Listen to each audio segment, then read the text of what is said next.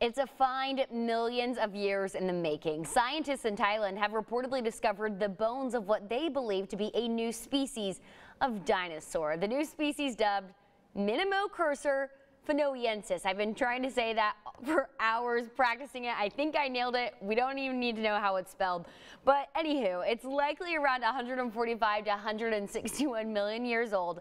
That's according to Diversity, a science journal. The bones were reportedly actually discovered back in 2012, but required years of study. Scientists say the skeleton is remarkably intact and is over 50% complete. They describe it as the best preserved dinosaur ever found in Southeast Asia. So would you look at that?